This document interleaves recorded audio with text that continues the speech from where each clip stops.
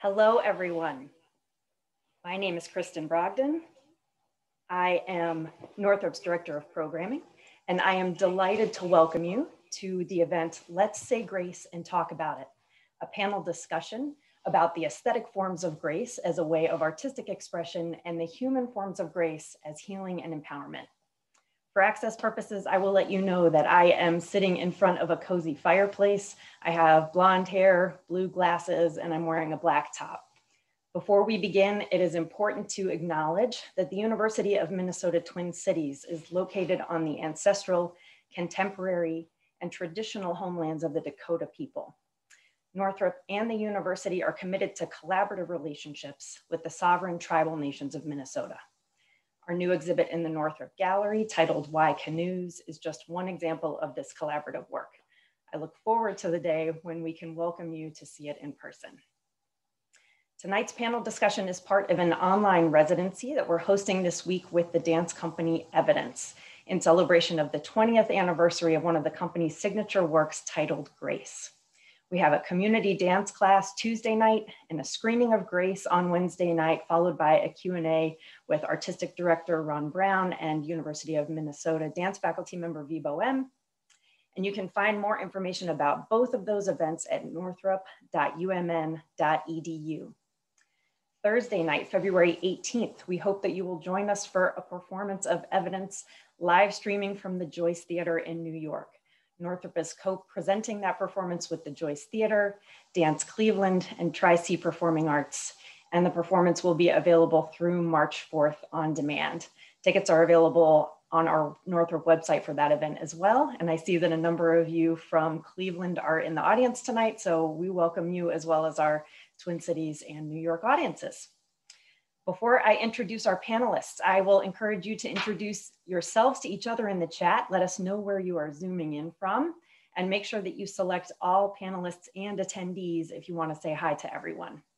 If you have questions for the panelists at any time, you can click the Q&A button, which should be right next to the chat function on your Zoom bar. I'll bring those questions into the conversation for the last 15 to 20 minutes or so, and our Northrop front of house staff are here to help if you need it. Now it's my pleasure to introduce our panelists. I'll list everyone first and then give each of them a chance to introduce themselves in more detail and tell you about their current work. Our guests tonight are Ronald K. Brown, Artistic Director and founder of Evidence, Dr. John Halberg, the Director of the Center for the Art of Medicine at the University of Minnesota Medical School, Gerard Klass, Chef of Soul Bowl, and Toni Pierce-Sands, Artistic Director of To Dance. So I welcome you all. Feel free to unmute yourselves, turn your cameras on, and join the conversation. And we will get started with Mr. Brown. If you can tell us a little bit more about yourself and what you're working on currently. So born in Brooklyn, New York, founded Evidence 35 years ago. Can't believe it, but excited that we've been able to, because of some being able to quarantine and work in bubbles, we've got this concert ready. We're doing 4 solos, 1 duet from 1996, and then we're doing Mercy, which is the companion piece to Grace, with original music by Michelle Ndegeocello. So that's my major focus right now, getting the company safely on stage. We'll be in the theater on Wednesday, getting tested tomorrow, and then in the theater Wednesday, doing a check rehearsal, dress rehearsal, and then going up on Thursday. Yep. Thank you. Dr. Halberg, we'll have you go next. Thanks, Kristen. Hi, everyone. So I'm John Halberg. I'm a family physician. And though I was introduced as being the director of the new Center for the Art of Medicine at the University of Minnesota Medical School, I actually spend 5 days a week seeing patients in clinic. That is my love and passion, and everything I do is informed by caring for people. And as you can imagine, it's been kind of a crazy time during this last year for so many reasons, way beyond the pandemic, but to have experienced firsthand, shutting a clinic down, trying to adapt, going virtual, continuing with some of that, seeing patients through masks and face shields, trying to make human connection with that, making people feel comfortable and trying to reduce the fear of that. to navigate testing and now to navigate how to get people immunized. It's really been interesting. And grace is something I've been thinking about a lot lately because people are trying to exhibit grace and sometimes people are not capable of exhibiting grace. And it's been a trying time. With all of that as context though, I've also been really lucky to be expressive creatively, even as a physician. We've created this center during a pandemic. We've been putting on a daily blog. We created a show for public television where we hope to learn any minute now, any day now, if it's going to go be picked up for national distribution. I've got colleagues who are doing story slam work that have been conducted virtually with learners and medical students to try and express themselves during this time. So, you know, time of trial and intense sadness, but also a time for thinking creatively in new and different kinds of ways. Thank you. Chef Klass, we'll have you go next. Hi, my name is Chef Gerard Klass, and me along with my beautiful wife, Brittany, own Soul Bowl. And we also own a new concept called Bad Wings that are both located in North Loop. I'm from Minneapolis. I grew up in Seattle. And I'm super excited to kind of talk about this topic. The tagline for our business is Say Grace. And that's something that we had previous to the pandemic. So, you know, our industry has kind of been decimated. As most of you know, restaurants have taken a really tough hit during this time.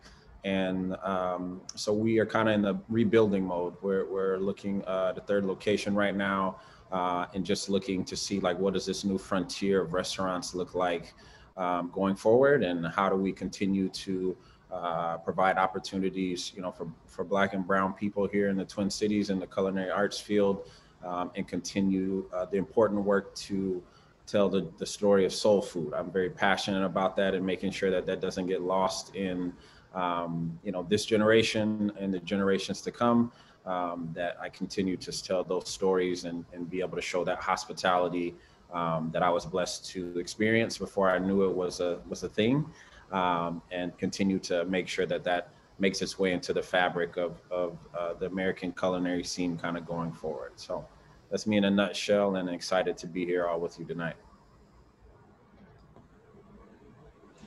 Thank you. And Ms. Pierce Sands, last but not least. Hey everyone. First of all, thank you so much for Soul Food and Soul Bowl in the Twin Cities. I'm from St. Paul, Minnesota, and it was really difficult besides my grandmother's house to find some good soul food. So thank you, thank you, thank you. Yes, my name is Toni Pierce Sands, she, her, hers, and I am the founder and artistic director of Two Dance. And this time has brought incredible gifts along with challenges, and I think those go hand in hand. We are working at Two Dance to be able to keep the art, the training, the breath, the community, the creativity, the sense of human beings with young people at the school, to be able to gather when we can gather healthy, or stay on Zoom when we can't. And it really, in a very challenging way, this time has brought the purpose forward of the work in which is continually important. And I am thankful for friends like Brother Ron, who continue to bring grace forward and not just remind us, but keeps it in our body of the importance of the connectivity of what we do.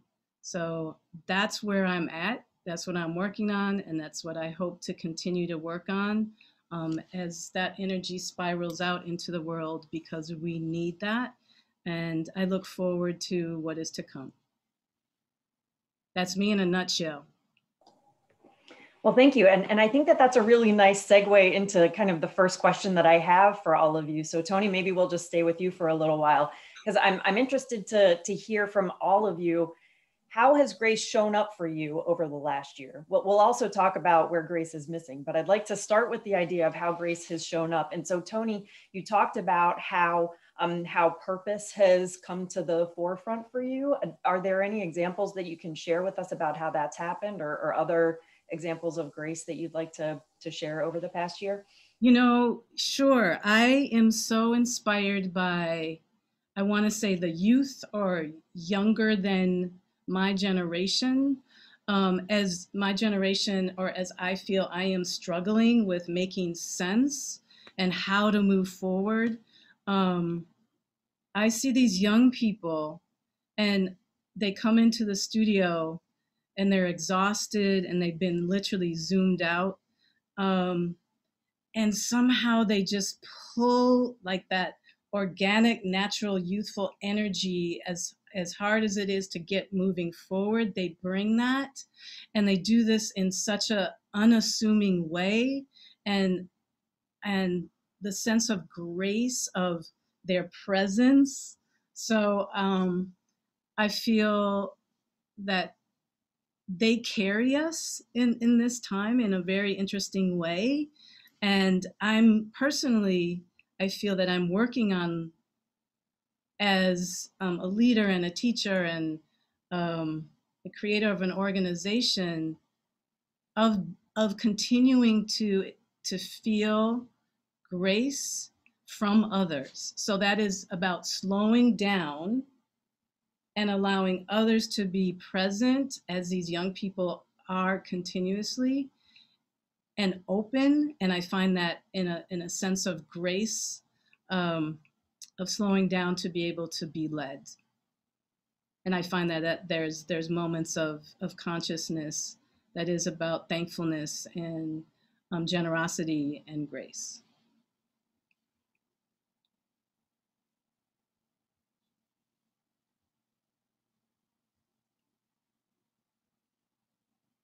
Am I supposed to continue? No, you're fine. I'm having a little Zoom trouble here. I couldn't unmute. So I was going to ask Gerard, since you have, say grace in the forefront, just in terms of your tagline, how has that been a reminder for you? How has that been present for you? I really like what Toni said, like having a purpose brought to the forefront. I think in the hospitality industry, for me, I've been reminded that the sole purpose of what we do is to serve. And I think a lot of times, we're busy or things are going well.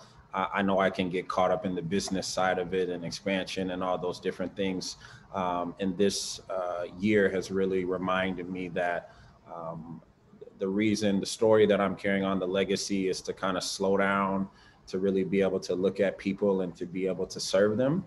And it's also been really exciting to see my staff be able to take a break just from our busy setup and normal, and go about the process of like looking for those who need to be served. A lot of time in the restaurant, everybody's coming to us, and that makes it simple for us. We just serve who comes, but it's kind of flipped that on its head. And we launched a program that was called Food for Your Soul.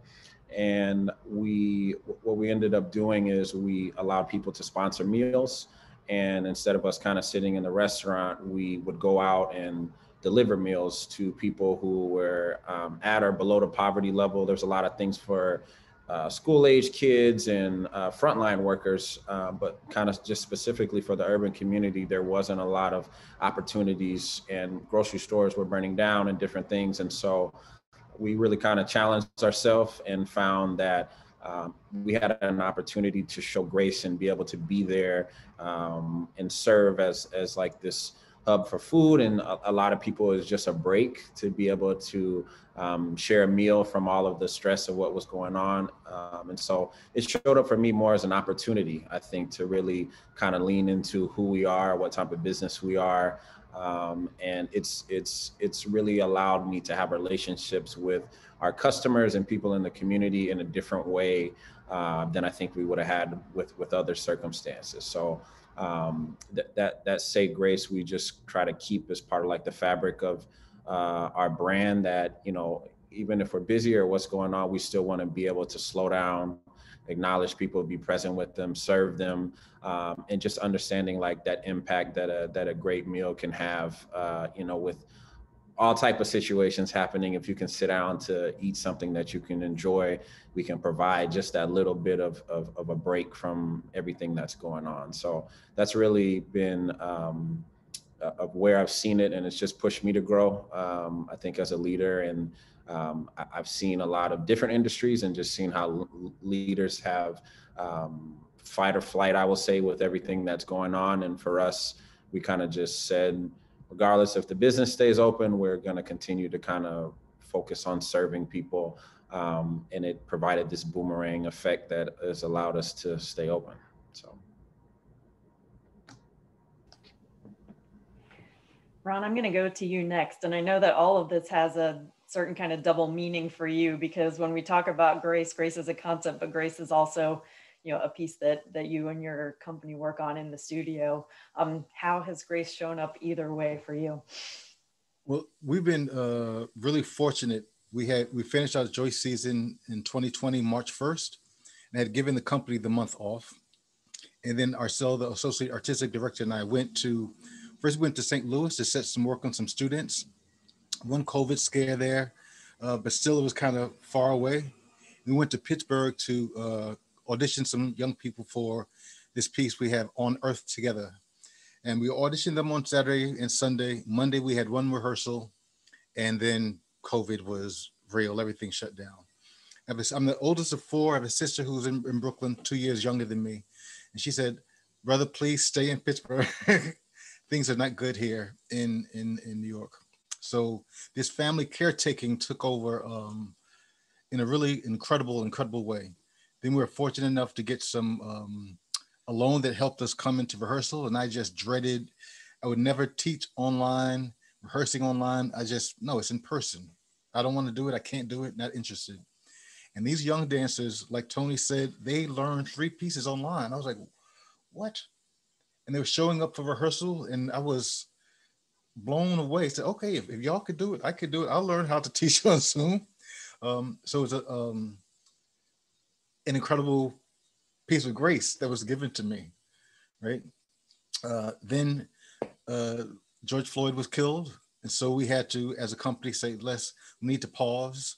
And then the money kind of ran out, and I said, let's come together on a volunteer basis if you want. So then not the whole week, just twice a week. If you want to come, you can come. So dancers were coming, apprentices were coming, alumni were coming. So, oh my goodness, all of us like, no, we need each other, right? And then we got the opportunity to get some support to go into a bubble because the foundation heard that we were working on Zoom. And so that was another kind of blessing that came our way. And so I think I made Grace 20 years ago for the Alvin Ailey American Dance Theater. And I thought I knew what grace was, right? I was raised Pentecostal. And so my mother and all of those people up in heaven now kind of remind me what it is. And years ago, we had an apprentice that I had met in Richmond, Virginia, at Virginia Commonwealth University. So this is maybe 10 years ago. We're rehearsing at the Joyce Theater, and I get a phone call that Malik, his name is Malik Jones, was in this terrible car accident. And so I go, my goodness, I get on the train, I go down to DC, and he's in a coma, young guy. And my heart is like broken open. Like I couldn't believe it. So it's young guy. So then maybe 3 weeks later, I call his mom to check on her. And Malik answers the phone. Oh, I say, Brother Malik, what are you doing? He said, oh, I'm teaching capoeira. I said, no. You were in a coma 3 weeks ago. What is going on? He said, I think you guys prayed me to life. I said, Malik, I'm going back to New York, right? After this, we are performing Grace tonight. And I think all these years I have my idea of what grace is, but tell me what grace is. He said, oh, it's getting another chance when you really don't deserve it. So I think I continue to learn what grace is because it's more than I thought. Yeah, and I'm grateful for it. Grateful for every lesson. Yeah. Thank you for that and for that story. John, I'm going to turn to you. How has grace showed up, whether at the center or in the clinic or all those places? You know, I think to answer this question, I'm really drawing from my clinical experience. And I think that what's really been interesting is there's been sort of a shift over the course of this last year. When the pandemic first hit, people were so concerned about our well-being. It was really beautiful. I've never seen anything quite like that, where our patients that we serve, that we care for, were worried about us. And I should just be very clear, I'm a primary care person. I'm in a clinic. I'm not in a COVID unit. I'm not an intensive care doctor. I'm not in the ERs. I'm not working as a paramedic, you know, going into apartments in New York to get people. So my risk is really low, but the kindnesses, and I think of grace in many ways as being kind of those little kindnesses, that courteous goodwill, and people reaching out to us, reaching out to me, saying, you know, I found some N95 masks my dad was using for some carpentry work. Can we drop them off for you? And it was just really beautiful. And my clinic's across the street from the Guthrie Theater in Minneapolis, and you know, people reaching out and saying, hey, our costume people are unemployed right now and they're making masks. Can they provide you and your staff with some masks? And it's like, of course. And what can we pay? And it's like, no, it's on us. And it's like, oh my gosh, that is just so kind. And then there's been a bit of a transition. And I think that in you know, my goodness, we've been through a very ungraceful 4-year period, I think, and it's done something to us. And I think that we kind of got through that. But as the months have gone by of this pandemic, now what's happening is I think that we as clinicians and as caregivers are really having to think of grace in terms of our patients, because frankly, people are getting really, really tired of this, and they're frustrated. And I've never seen so many people, you know, 74-year-olds that wish they were 75 and 64-year-olds wish that they were 65 because they just want the vaccine. And though we know it's not a panacea, it's not perfect, it's still like this thing. And because there's this supply and demand mismatch, and we had poor management, let's say before, you know, mid-January, we're paying for that now, and we're having to make up, and it's just really been frustrating. And so I've seen this shift go from grace extended heavily toward caregivers to us having to be, you know, extend grace as we always do, but maybe in a different way, and even more so now to our patients, and trying to extend that to them.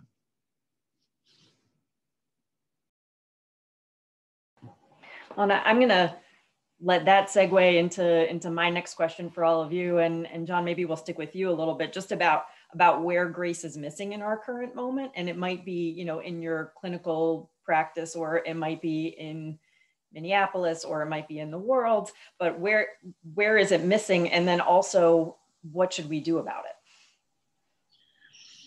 So I think as a white man, as a man of privilege, I have never had to be as introspective as I have been since George Floyd's killing. I live south of Lake Street in Minneapolis. You know, the Target that was set on fire is my Target. My YWCA is there. We go to that Cub Food. I mean, that was our neighborhood. And I have felt very, very connected and very conflicted during this time. And I think that I've never become so aware of the privilege that many of my patients have, honestly. And it's just never occurred to me. I've been blind to it to a large extent. And so this has been a really important milestone in my personal life this last year for all kinds of reasons. And I think what has happened is that privilege sometimes makes people very ungraceful, ungrateful, ugly, frankly. And this has been probably one of my great challenges right now. And I think this is partly it's people who are asking for vaccine the loudest are often the people of the most privilege. I was planning to go to Arizona for the winter, and now look at this mess. I can't go. And it's like, do you realize like where that's coming from and what that sounds like through today's lens, through today's optics? And like, often I don't. And it's very hard for me. I can't be scolding to my patients. That's not my job.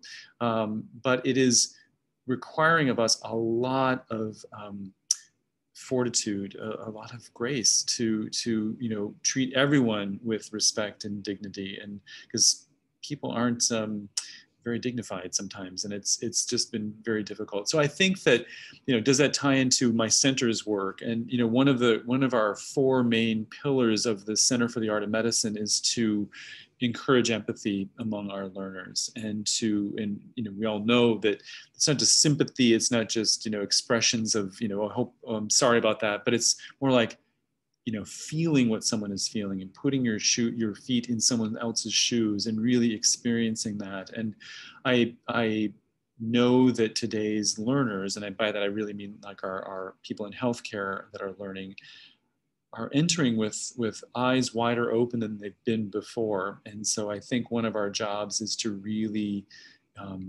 work with our diverse learners, our people representing more and more voices and backgrounds, to maintain their empathy. And more than that too, it's a call to action. I mean, I do think that there is a movement for us to be more proactive than we've been and not be so reactive to things. I know that's true for me and others, and how that exactly ties into grace, I don't know, but it's just been a trying time, and I think many of us are just so much more reflective and thankful and exhausted than we've been in just about any other time.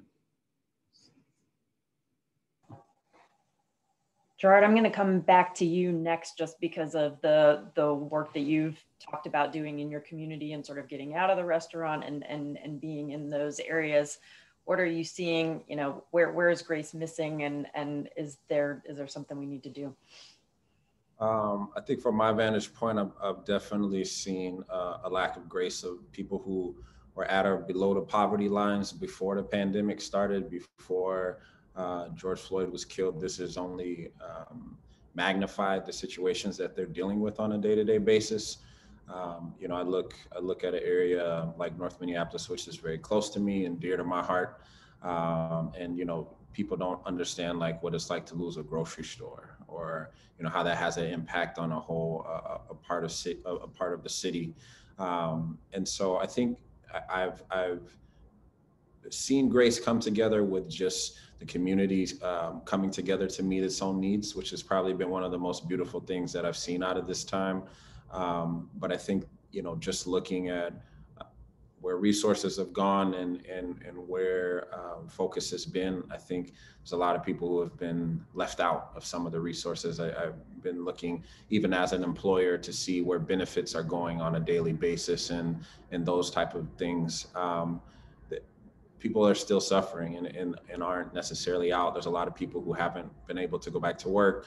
And even in my industry, figuring out what that looks like. Restaurants were asked to pause and to hold, and a lot of them have closed and haven't been given the opportunity to kind of rebuild. A lot of them are going to continue to be closed. And so I think in those 2 areas, from where I sit, it's been a difficult run. I've seen some very, very talented restaurateurs and chefs that are out. And then I've also kind of been in my community and just seen there's times where there needs to be resources and they don't make it there. It's been very much a blessing, like I said, to see the community come together and pull its own resources. And some of the young people in my area just have been resilient in figuring out how to make it happen. And I think that in part is some of the reason why we've survived, because that mentality of not giving up is continued to press on. But it's difficult. My business is in North Loop.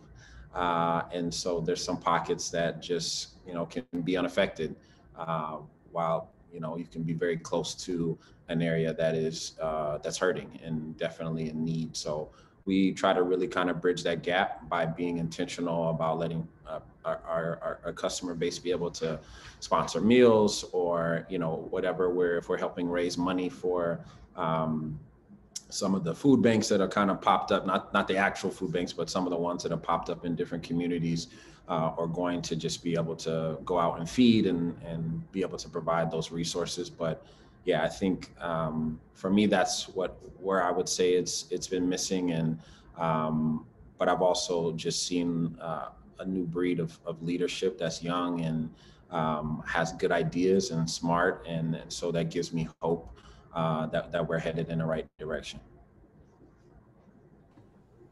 Thank you. And since we are talking about what we can do about it, I see that there's a link for Soul Bowl in the chat. So if folks feel inspired to donate some meals and step up in that way, the link is right there for you.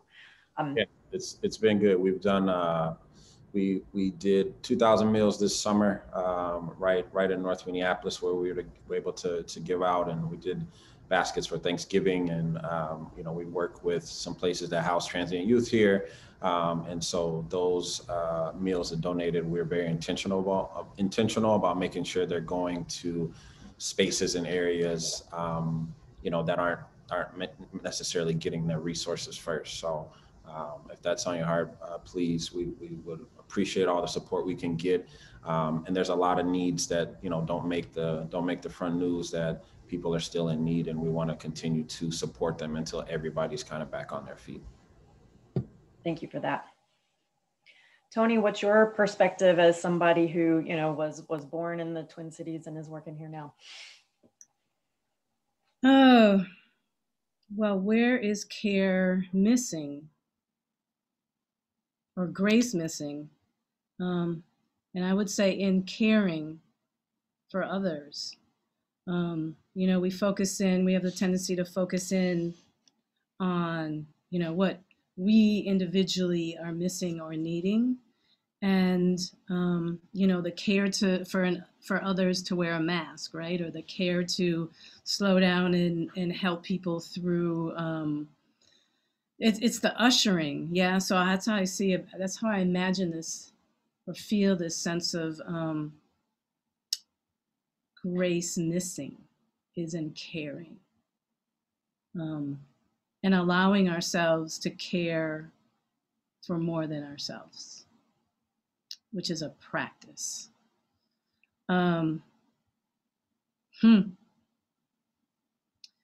What do we need to do? We need to watch grace. We need to watch Mr. Ronald K. Brown's grace over and over, and any time and anywhere it is.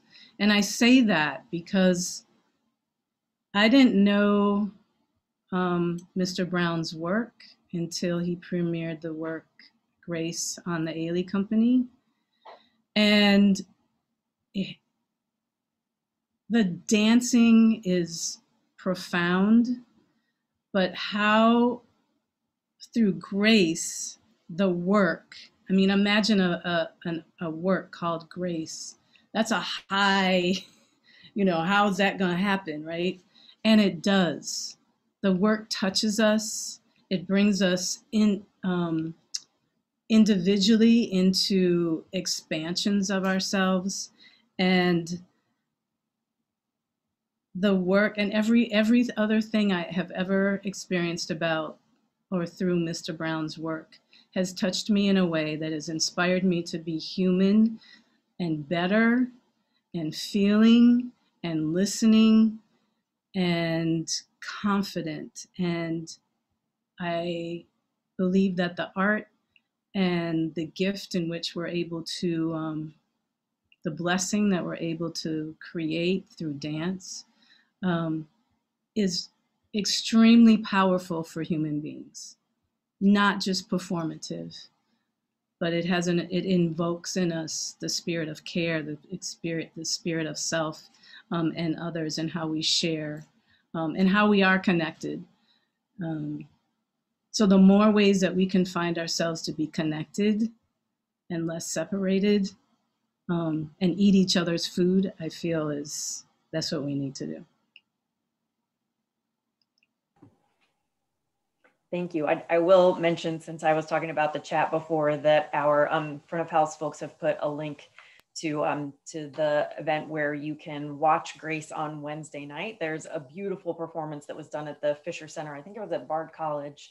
And so you'll have a chance to see a gorgeous recording with live music of that piece on Wednesday evening. The original plan had been for the performance program that you would see to include all of Grace and all of Mercy, both works of art and concepts that we really need right now.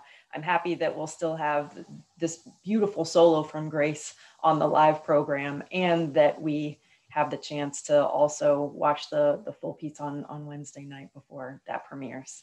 So Mr. Brown, your thoughts about where we need Grace and what we can do about it. Well, I want to thank Brother Gerard for reminding us about service, and Toni Pearson's sister, yes, yes, yes. So I think for me, it's been a reminder for me to bring Grace forward. I have, I guess, 3 apprentices, and they have been working hard in Zoom, in these bubbles, and making leaps and bounds, right? And then when we're in St. Louis in January, one of them said, I just got a call from my my job, right? So they had to let me go.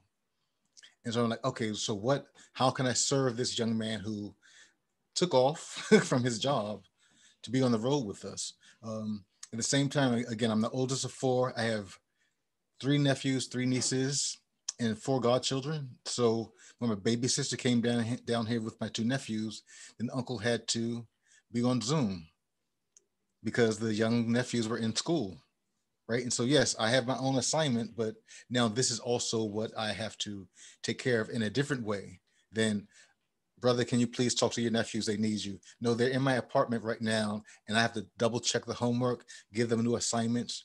And so my job as a caretaker has expanded in a beautiful way that I love, right? So because when I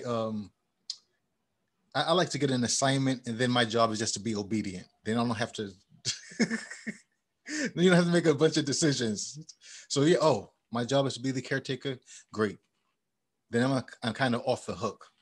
I try and do that in my work and with my family and with my company and with everyone, right? You need me, I'm there, because it brings me blessings. It's a blessing to be a servant.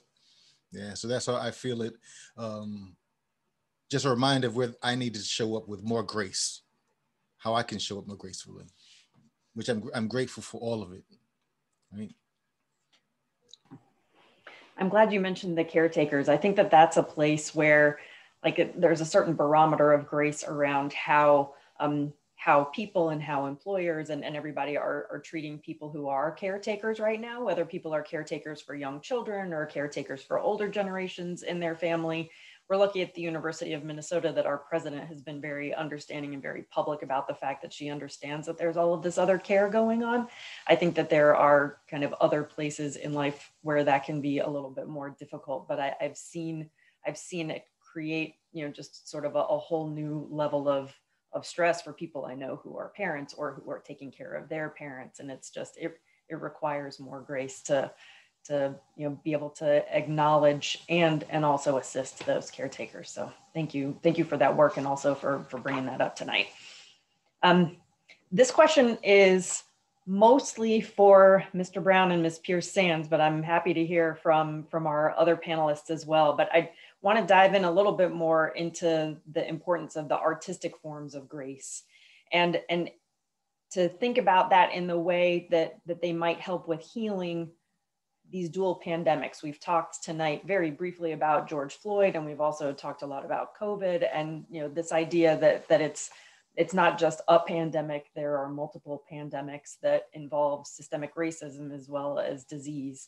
And I'm interested in just kind of hearing your perspective, and Mr. Brown, we can stay with you just around what's the importance of the arts in healing in both of these instances.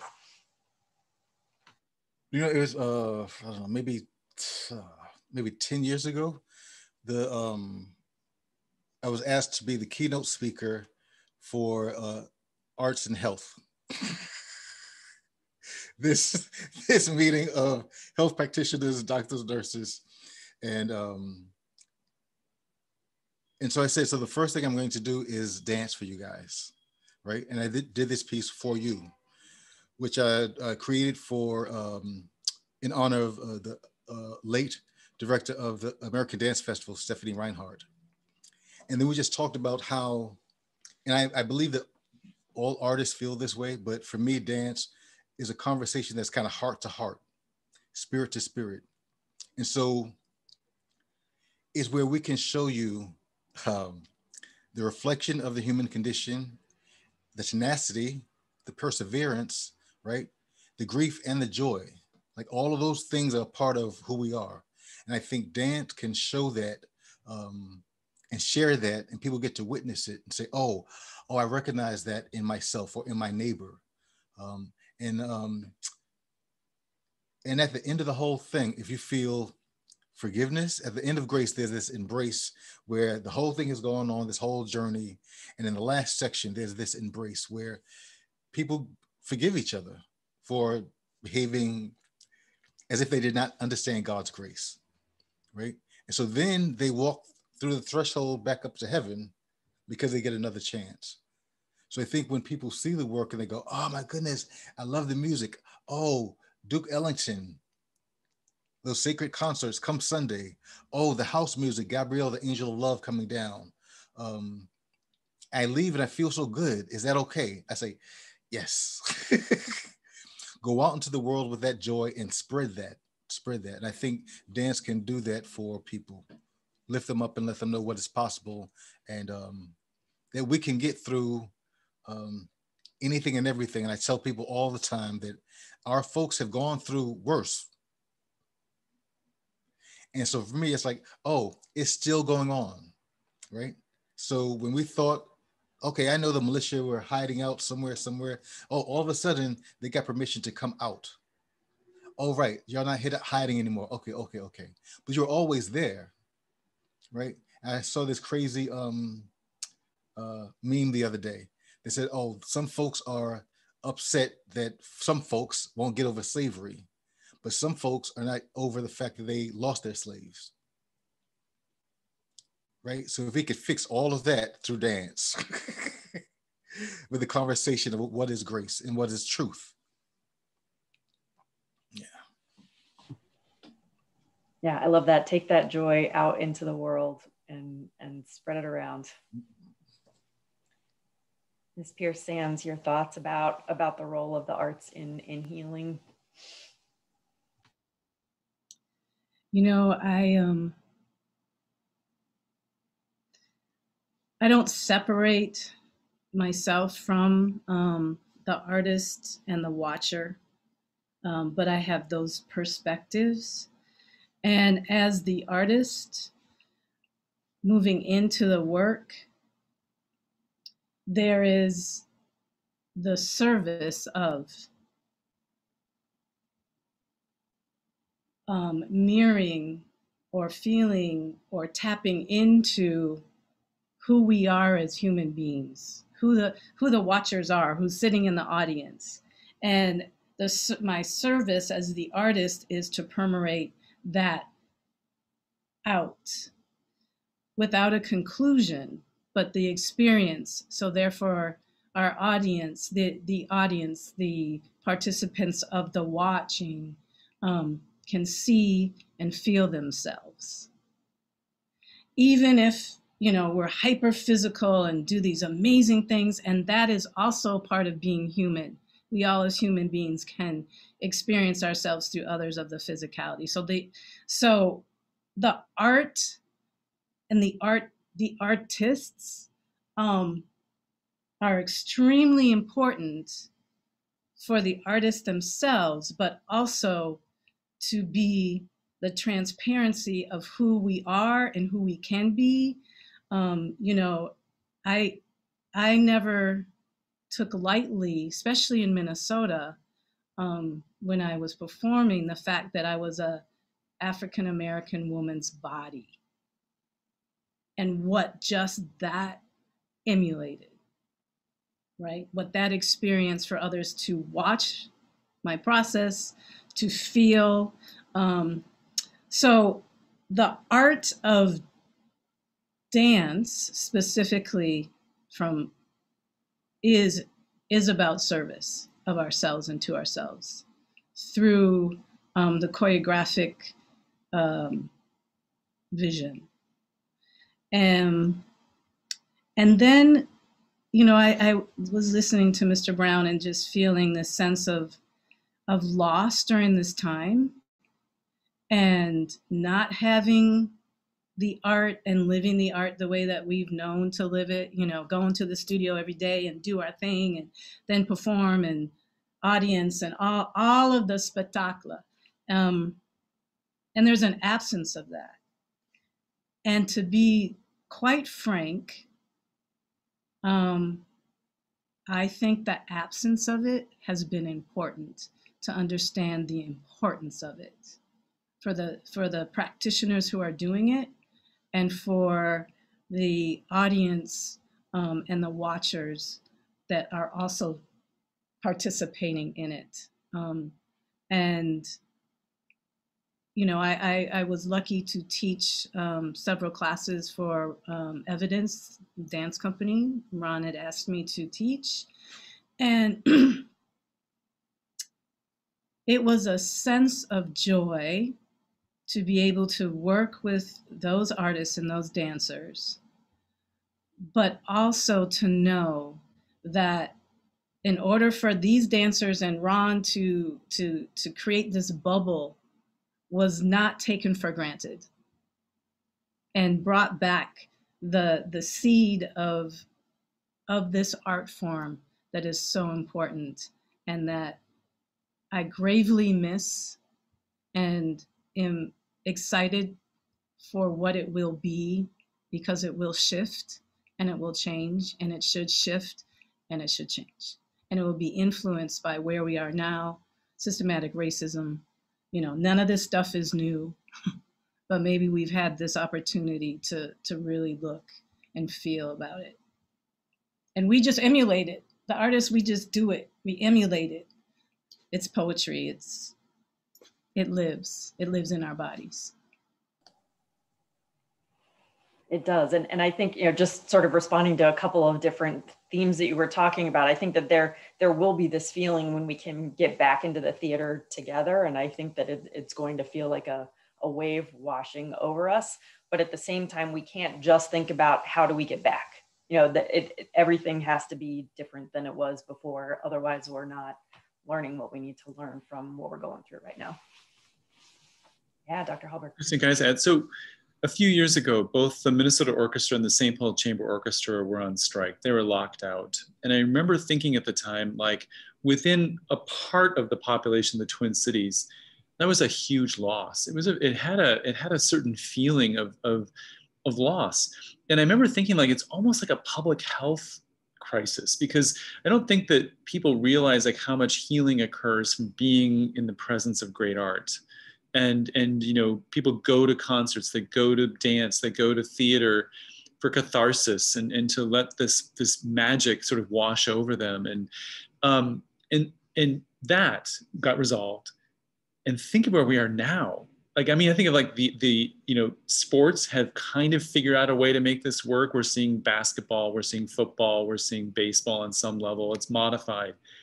But the arts, I mean, it's just, I mean, I don't mean to say decimated, but it's kind of been decimated. I mean, I'm across the street from a hall that's sitting, you know, dark, and Northrop is sitting dark, and all these theaters in New York and across the country are just, it's like they're just sighing to be of use again. And I really think this is like a public health crisis, that there's not live art. I mean, we're pivoting, we're adapting, we're making things happen. Thank God.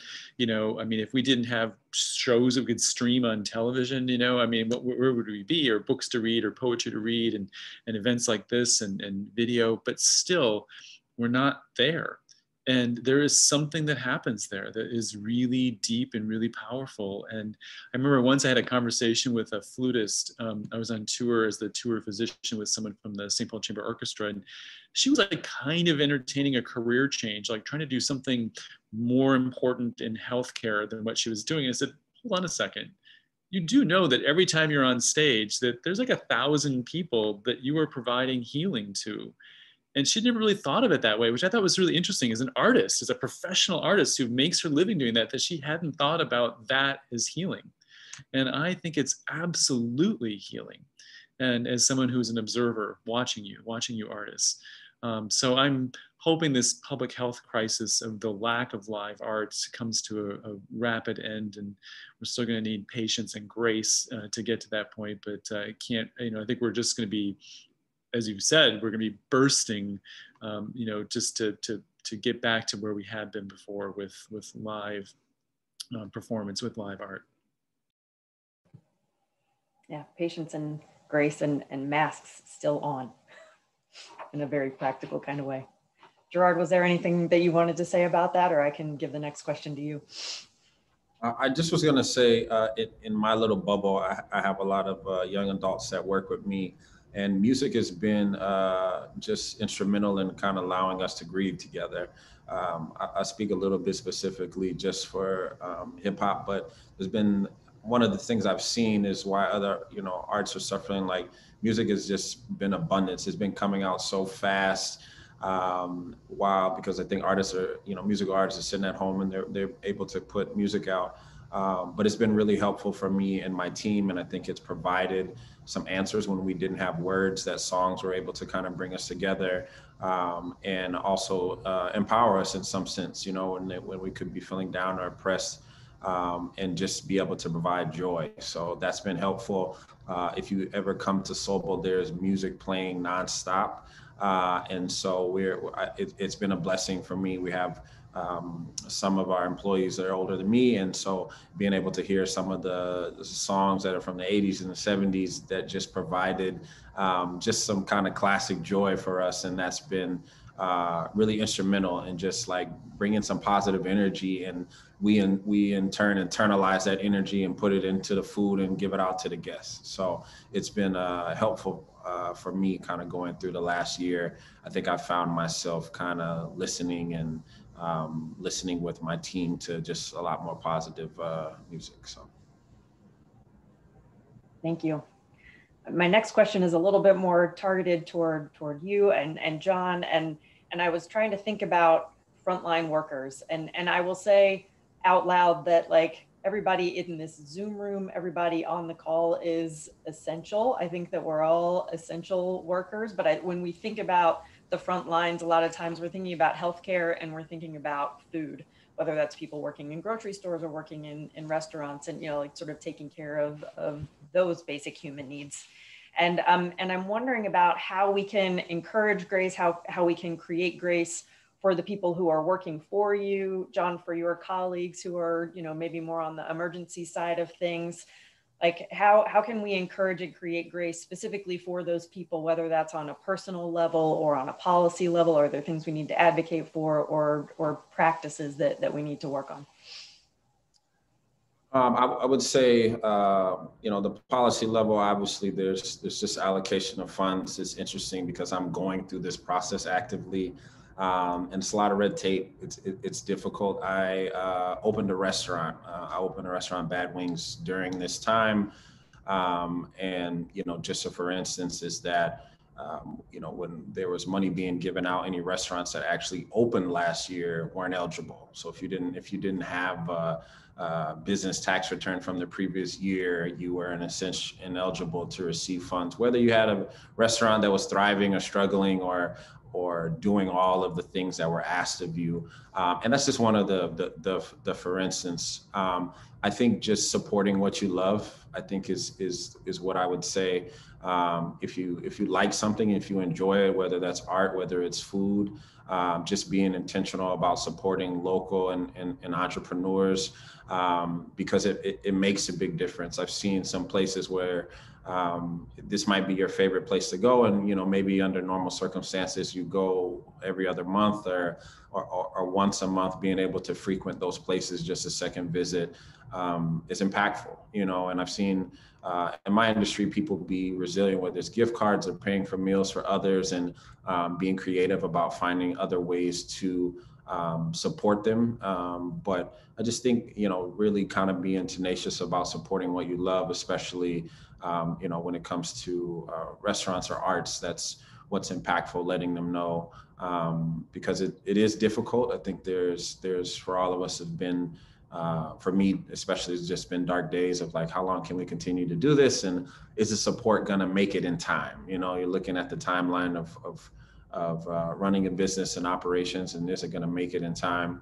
And so I think just that's where I've seen it. The people, I've really gotten a chance to see like our core clientele, because they make it known, like, we want you guys to be here when this is over, and we really appreciate that. And those kind words and them supporting us just been the world to us. It just brings like a smile and joy to the team to see those people to say, we're so glad that you're still here. This is important to us. This is something that we want to survive what's going on. So yeah, I think just being intentional. I do it myself. There's restaurants that I love, and there's definitely opportunities where I could stay home and cook. And, I make it a point to go out of my way to support some of my other colleagues in the city, to let them know, hey, even on my night off, I can go to a local place and show love, and you order takeout, or, buy food for somebody else, because it is very impactful to kind of keeping everything going. Thank you for those ideas. I think that a lot of us have been trying to, sort of do the takeout and support local businesses thing, but tonight the idea of buying food for other people seems like something that should be obvious, but I personally hadn't thought of it. So I appreciate you bringing that to our attention. John, what about? I'm glad you went first, because it gave me a chance to rethink my initial response, which was, I think being in healthcare, it's so easy to be kind of myopic and think, oh, I just wish people be kinder to my staff, or they'd be more understanding. But that's not really the right answer. I think that, we in healthcare are really lucky. We have jobs. We have well-paying jobs. Yes, we've taken salary cuts, and there's been a few furloughs and things like that, but we are really lucky that way. We are lucky because we get to serve, we get to care for people. It's just a profound experience to be able to do that. And so I think a bigger, more important answer for this is, we need to do something at the policy level. We need to do big things, big thoughts. We need to be working on social determinants of health. I think that, there's such inequity in this country, in this city, in this state. If we look at, we talk about people at higher risk of COVID. It's not because they're Black or because they're colored skinned. It's because of the social aspect of everything, right? So it's not a genetic thing, it's a social thing. And it's a social thing because of lack of access to care and all the things that go into that. And so that's what we really need. And this is something I've become very, not just aware of, I've been aware of it before, but I think until this year, and frankly, shame on us that took a pandemic to sort of figure this out, to really lay bare a lot of the problems that we have as a society and that we have in healthcare. And yet, what an opportunity for us to really see that, to know that this is the stuff that the hard work that we have to readdress, that has been sitting on a massive pause button for the last 4 years. And we just really need to address that. And, I think people should take heart in the fact that many, many good people know this, and that I think that the time has come for us to really start addressing this and making some big changes. And we should come out of this better than when we entered this whole time. I'm going to get one more question in, and I'll take volunteers for who wants to go first and answer it. And then after this question, we'll go to the Q&A. I can see that we've got a couple of questions, and folks should feel free to put their questions in the Q&A box as well. But when we first started talking about this residency, I had been working with Pam Green from PMG Arts Management, who has been the longtime agent for Evidence. And I think that she, along with Mr. Brown and Evidence, was kind of the mastermind of this Grace Anniversary residency idea, this idea of like all of these activities that we can talk about. And when she said, let's say grace and talk about it, like it just took me back to all of those like family meals as a kid, and, you know, saying grace being this idea of like the blessings that we invoke before we eat together. It's one of the reasons that I'm so glad that Chef Klass is with us tonight, because I mean, I think that that idea of saying grace, like it's about breaking bread and it's about invoking these blessings. So I'm interested in any anecdotes or philosophies or just kind of, you know, practices that you have around offering grace before you start a process, before you start a day. And then also just questioning that idea, is saying grace about giving or receiving, or is it both of those things? Mr. Brown, you're leaning forward, but yes. Chef Klass is unmuted, so we'll let Mr. Brown go first, and then I'll get to Chef Klass next. One, I love to cook. I love to eat, and saying grace is the way to say thank you. Thank you for this nourishment that we're about to receive. May it give us strength and nourishment for everything that we need. Right? It's a nourishment to go out and do the work. But thank you for us being together. And so it's interesting that when I eat with my nephews and my baby sister, yeah, I let the nephews say grace, but the older one, we also always have to remind him, and thank you for the food. He'll go off. Thank you for all the other things, but then the mother has to say, and thank you for this food, right? Because that's the thing that's going to give us what we need to go out and to the world. So when Pam and I were talking about this, you know, we worked together for over 20 years, smart, and it just made sense that we come together to eat, or, you know, we can't eat because we're on Zoom, but to have a moment where we would have a chance to sit and talk. And just, what is grace to you while we share this meal that's going to make us feel wonderful, right? Yeah, I just was going to add in, I'm kind of in a similar thing. I have a 3-year-old, and so that was funny to me, because my son is the same way, that we'll ask him to say grace and he'll name every cousin that he has and forget that the prayer was about the food, you know? And so, but for me, it's always been just a foundation of taking a moment to pause, just show gratitude, and also to just kind of create, I think it almost sets that, brings everybody on an even playing field. Like it just sets that balance. When you get an opportunity, you're going to eat and you say grace. I've seen just so many good conversations come, and it always just kind of sets the tone for me, you know, that it's a blessing to be here. Things are very difficult and have been difficult, but it's still by God's grace that I'm here and able to share this meal with you. And so it's difficult with the restaurant, but we still try to pass that along, that every day is a blessing, in these meals that we get to share are both opportunities to have very necessary conversations where we can slow down, and something tasty can kind of cut the tension, and we can really get into you know, a conversation. And for my grandmother, she would say it was just an opportunity to get the kids able to sit still long enough for her to be able to put something in their heads while they were putting something in their bellies. And so I try to take that same concept with my team, like, let's sit down, let's say grace, let's have a meal together, and let's talk about things that are going to benefit our minds while we're having something that's substance that's filling our bodies. So. Go ahead, John. So 2 quick things. So I've got a 24, soon to be 25-year-old son who's in grad school at the U. I've got a 20-year-old daughter who should be in college. She took the year off, is doing AmeriCorps. They're living with us, of course.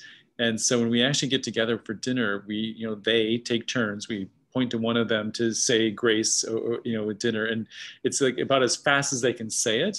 But even doing that in kind of slightly humorous way, it allows us to just, be thankful the fact that we're all healthy, that we're together, that we have this opportunity that we didn't think was coming our way. It's sort of a gift of the pandemic.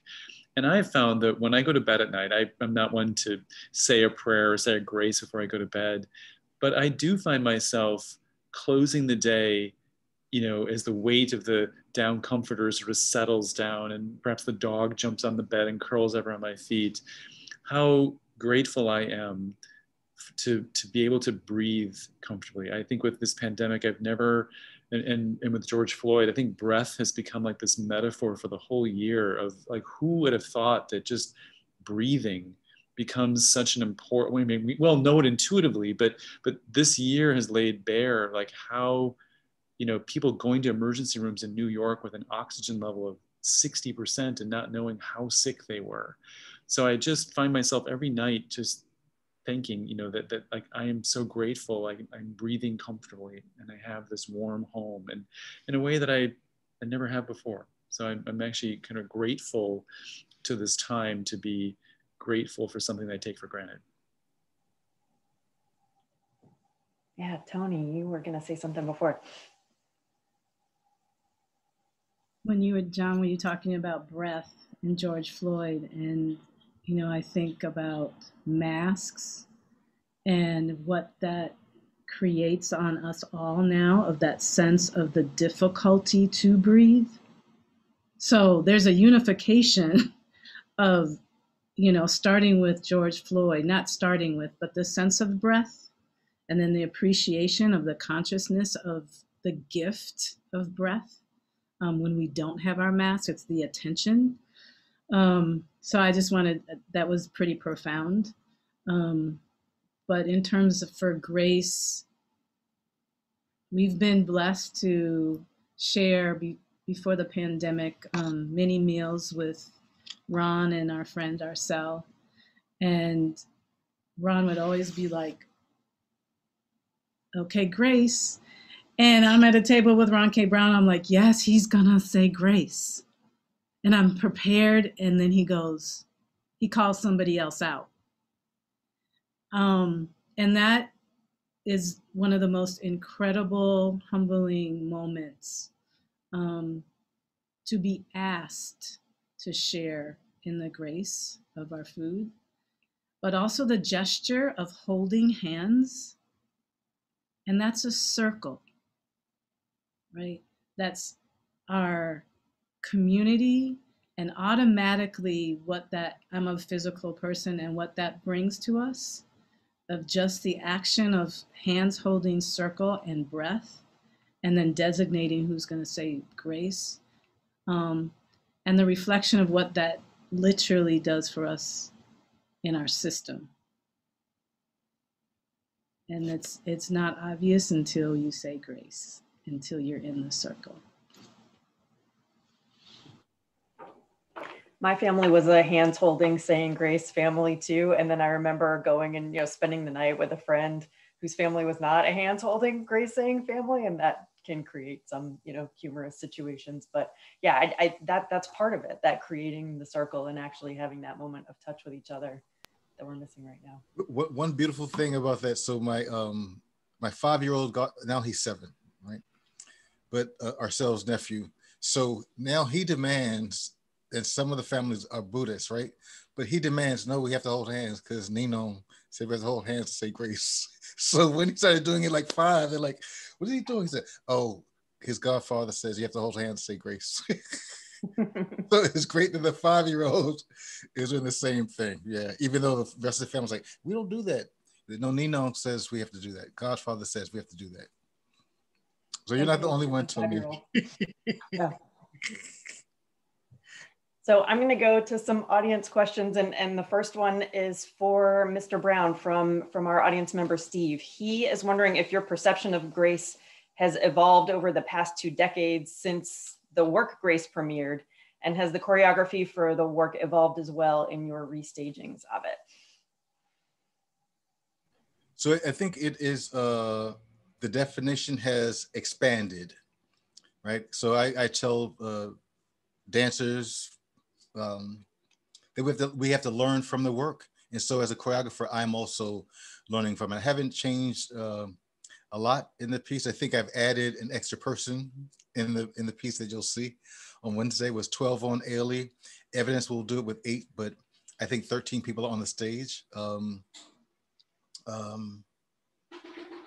so I think I've made it more clear, the material, Yeah, when the Ailey company was doing it, Miss Judith Jamieson was still the artistic director, and I met her in 1987, right? So they would do the piece, and we would just have an honest conversation about whether they had the dancers who could actually perform it, right? Because people wanted to do it, but sometimes people didn't have the humility to do it. Because to do grace, you have to start go on the journey, but you need some humility, and your ego has to be in check. But then she might call me and say, "Oh, Ron, they're taking it to the club. Please come here and fix it." Right. So with my company, I make sure that so you can't party more than the audience, right? You have to go on the journey, tell the story, and let them witness it. Let the audience have a great time, right? You can't, be in the club in the piece. No. Tell the story of the piece, right? Because you have to serve the piece. So I think I've made it more clear. Yeah.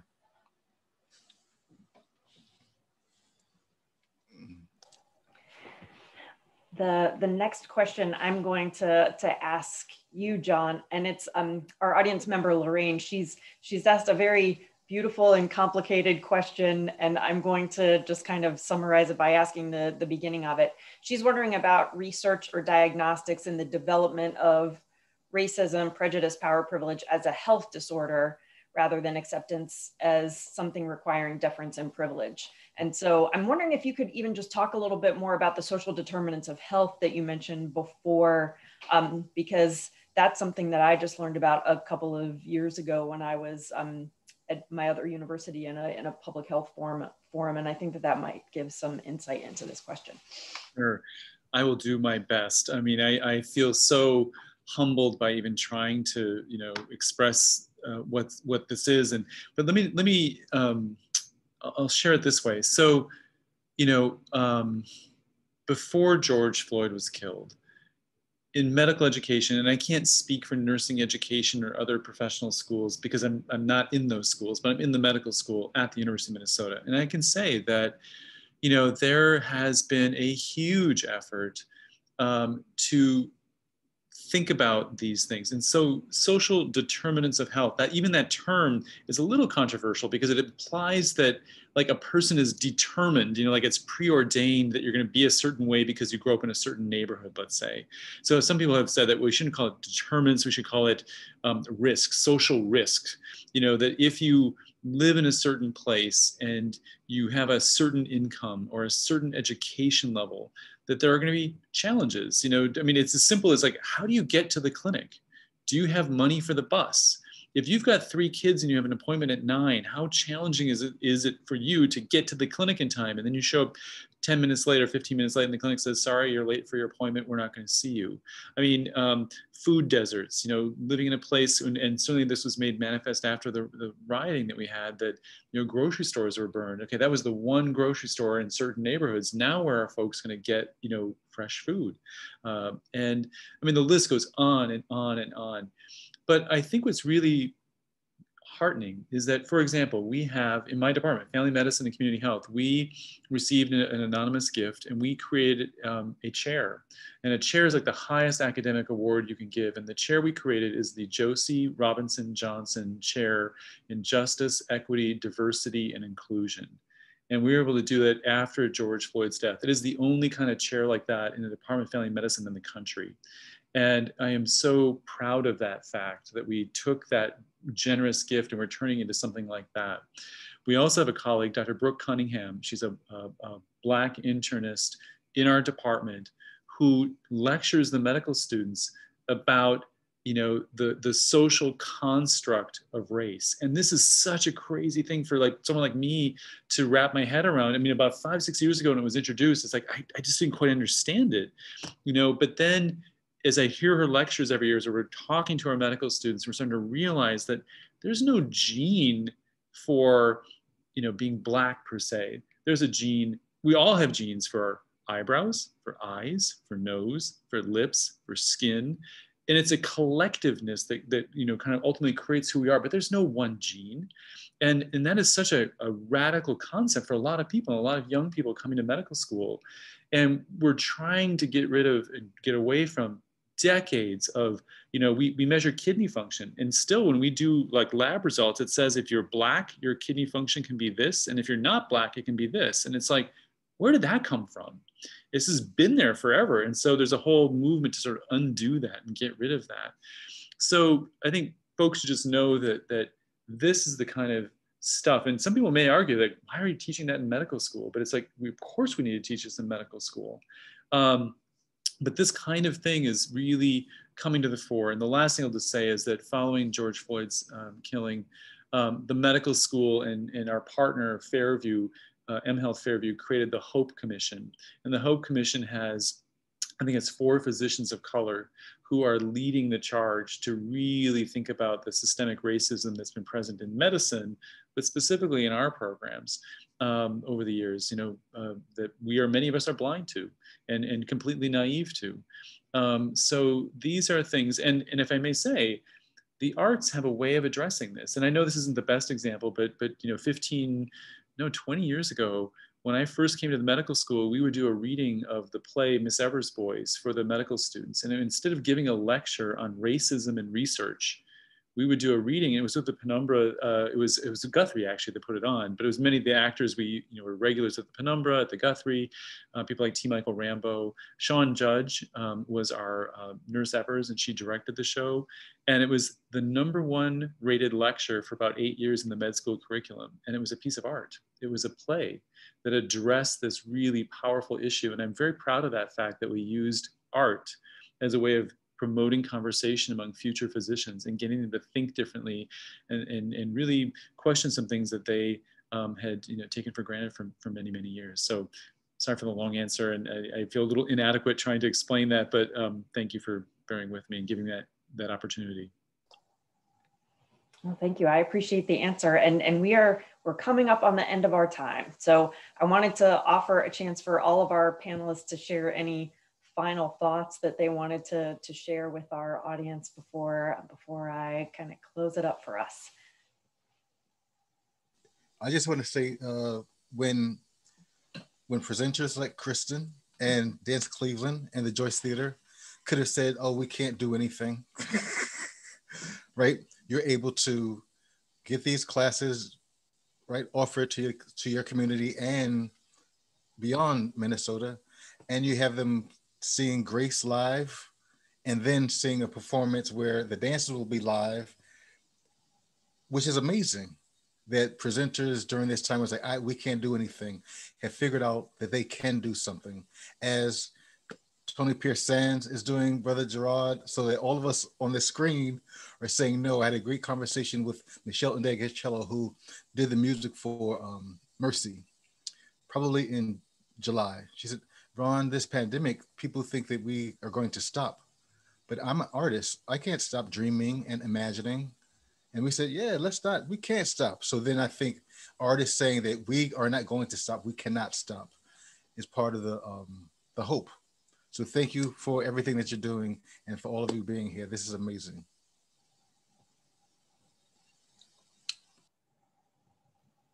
Yeah, I would definitely agree with Mr. Ron. And as far as Northrop, I was a little mouse in Nutcracker centuries ago, and how Northrop has continued to grow and open and started to look at the world in different ways. It's time, it's been time, and as that little dancer, and now here's Ron K. Brown on these stages. So thank you for that. Thank you for continuing to open the space for artists at Northrop in the Twin Cities. It's important. I was just going to say thank you for having me on, for the opportunity. I think that I would just leave you guys with this, that don't worry about fixing the huge issues of everything that's going on. Just find an opportunity to show someone grace in your circle. I think that's where it starts, and it doesn't have to be these answers of, you know, how do we undo centuries of hurt and wrong. It's just literally getting up and making it a daily mission. And that's why I try to push myself and with my team, and it's a difficult thing, but just, you know, being determined and intentional about that has a way of making a chain reaction, a domino effect that can just be a wave in our city, in arts and restaurants and the medical field. And it just takes one person being okay with being uncomfortable and doing something that's impactful. So I really push just to try to find somebody in your circle that needs grace, and to be able to show it to them. And in turn, you know, it can cause just a wave that we desperately need. So thank you. And I appreciate you guys having me on.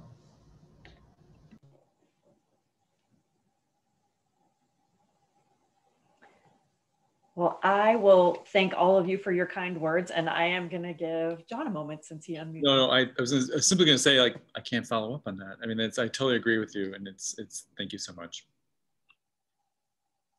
Well, thank you all for the nice things that you said. That wasn't why I asked you to have some closing words, but it's nice to hear. And I will say that at Northrop, we've been thinking and talking and working a lot to try to figure out what are the ways that we can continue to provide work for artists. What are the ways that we can continue to inspire our audiences and communities?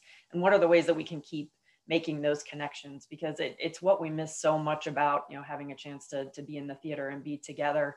And so, you know, we're lucky to have these different, you know, formats and media for trying to figure out a way to make it work, and to kind of build that bridge back to live performance, and then to also kind of like build that bridge into the kind of new thinking about the way that we work that is needed. So so I really appreciate all 4 of you being here with us this evening. I really appreciate all of the audiences in the Zoom room who are here with us and who showed up for this conversation tonight.